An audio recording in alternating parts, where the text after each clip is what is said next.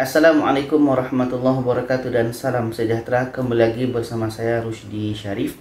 Jadi ketika kita ingin mengadakan perjalanan pada libur Nataru ini, Natal dan Tahun Baru ini, ada syarat yang harus kita jalani. Jadi bagi kita yang pulang dari luar negeri, atau bagi kita yang ada di negara kita sendiri, di negara kita Indonesia, kalau kita ingin mengadakan perjalanan pada libur Nataru ini, kita harus tahu syaratnya. Karena kalau kita tidak tahu syaratnya, kita tidak diperbolehkan untuk melanjutkan perjalanan. Bahkan nanti kita akan disuruh pulang ke tempat asal kita.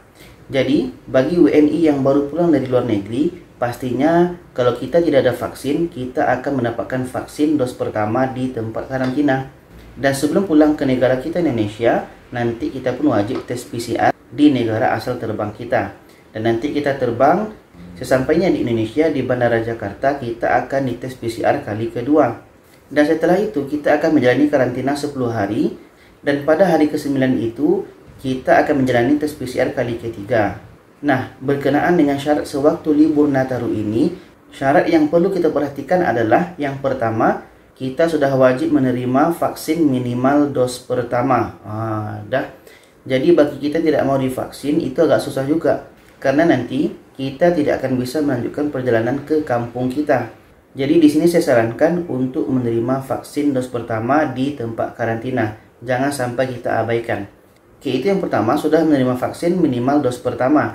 Dan yang kedua adalah syaratnya bagi yang dalam Jawa Bali atau di luar Jawa Bali, maksudnya penerbangan sesama Jawa Bali, antar Jawa Bali, dan penerbangan di luar Jawa Bali. Contoh dari Jawa ke Sumatera, dari Jawa ke Kalimantan, seperti itu ya, di luar Jawa Bali.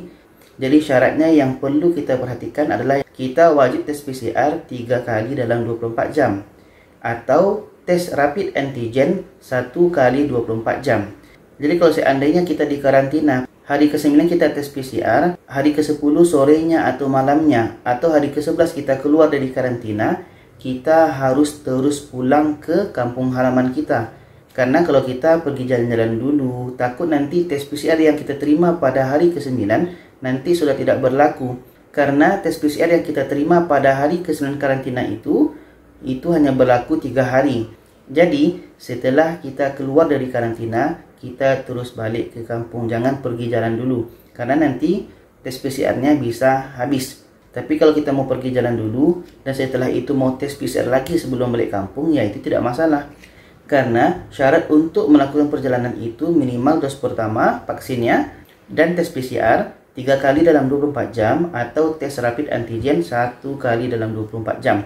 Jadi itulah syarat selama libur Nataru ini. Seperti biasa tidak ada perubahan. Cuman takutnya nanti kalau kita ada pergi jalan-jalan dulu sebelum ke kampung, nanti kita harus tes PCR lagi sendiri.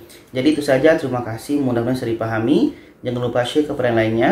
Wassalamualaikum warahmatullahi wabarakatuh.